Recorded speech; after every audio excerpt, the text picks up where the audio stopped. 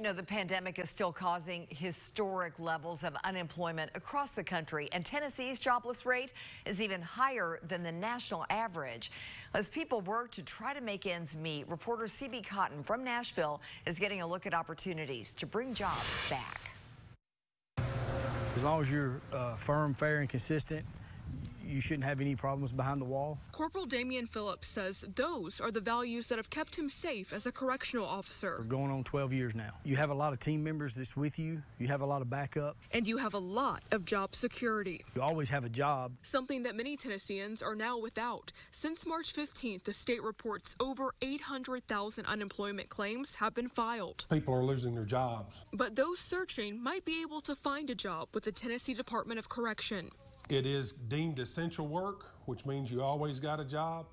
You don't have to worry about the status of the economy because you're always employed. TDOC tells News 2 they're looking to hire correctional officers for 10 state facilities. But why now? It's not a popular choice when the economy's going great because people always find something that's a little bit easier.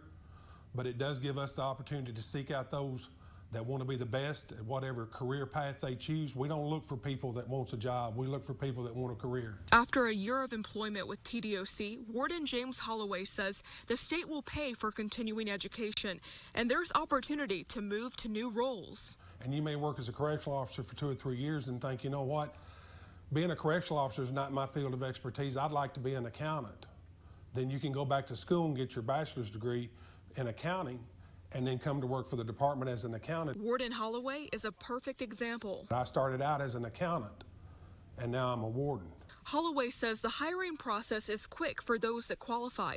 Right now, Davidson and Shelby counties have the highest unemployment rates in the state. They start working drawing a paycheck. But also, it's a chance to make a difference in somebody's life just so I can help the community.